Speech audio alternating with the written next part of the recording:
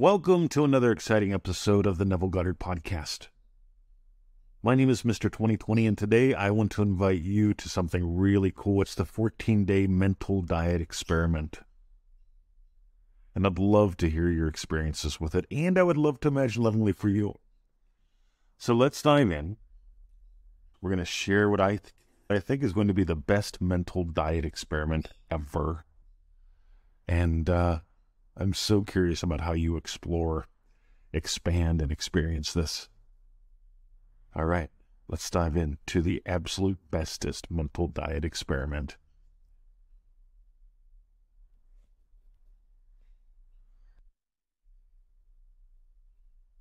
Alrighty, I would love to invite you to a cool little 14-day experiment. We're going to do a 14-day experiment. We're going to start with the Neville Goddard quote. I'm going to give you one really quick question, and this is going to rock your world. Ready? Neville Goddard says, feed your mind a certain idea for 1 week, and you will change its structure. Continue for 2 weeks, and you will be well fed on lovely thoughts. You see, this is a fictitious world, and you are its author. Nothing is impossible. It is all fiction anyway. So live nobly and dream beautiful dreams, for you are all imagination, and your human imagination is the Lord God, Jesus the Christ.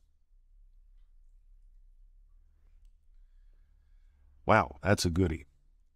So, in Dream Driven Day, we had something really cool show up, and it was, how can I love you today?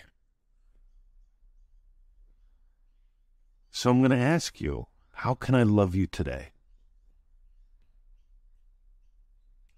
Drop me an email. I would really love to know.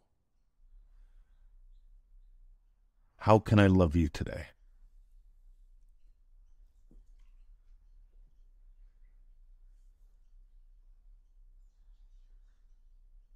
This is my experiment for the next 14 days.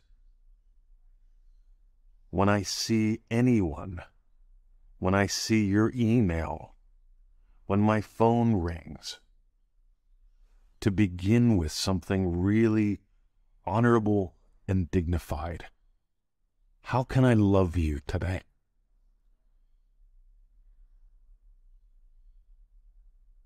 Instead of starting with an argument, instead of starting with an assertion about someone, instead of starting with a judgment, oh, there they are. Wonder what they want today. Instead of imagining a problems right from the beginning. How can I love you today? You don't have to ask anyone that if you don't want to. I'd suggest that you don't. I'd suggest that you make it a way of perceiving. Because what is a state other than a way of perceiving? Happy, loving husband. That's an identity. It's a way of perceiving. Garden girl. That's a way of perceiving. She could perceive herself as a middle-aged woman who will never get the shit done.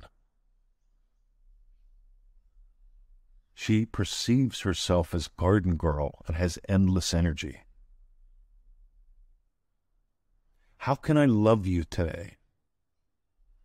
I can promise you, if you explore that as a state and you make that your primary question whenever you notice someone today, how can I love you? It seems to lead instantly for me to, what can I imagine lovingly about you, for you, about us today? Instead of imagining conflict, instead of imagining that poor guy, how can I love you today? It's a state. And if you do that for 14 days, you're going to be feeding your mind with this. Like Neville Goddard said, feed your mind a certain idea for 1 week and you will change its structure. Continue for 2 weeks and you will be well fed on lovely thoughts.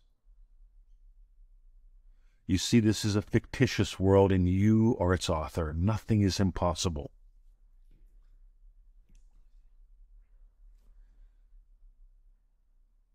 How can I love you today?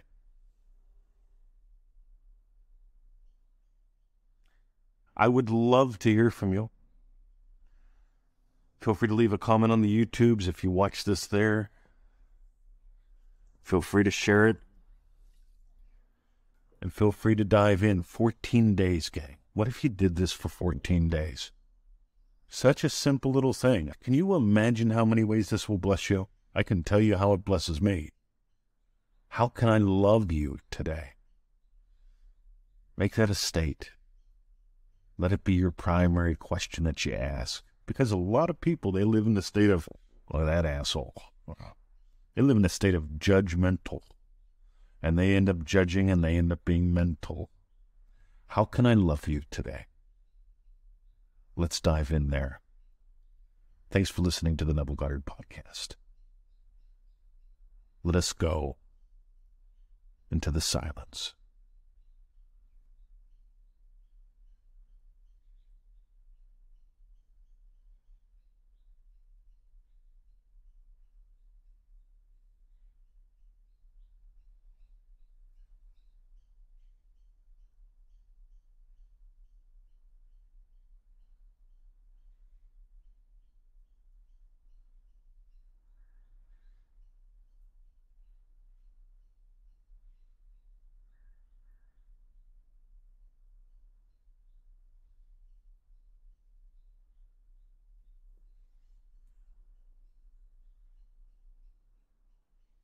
Be blessed, and feel free to email me.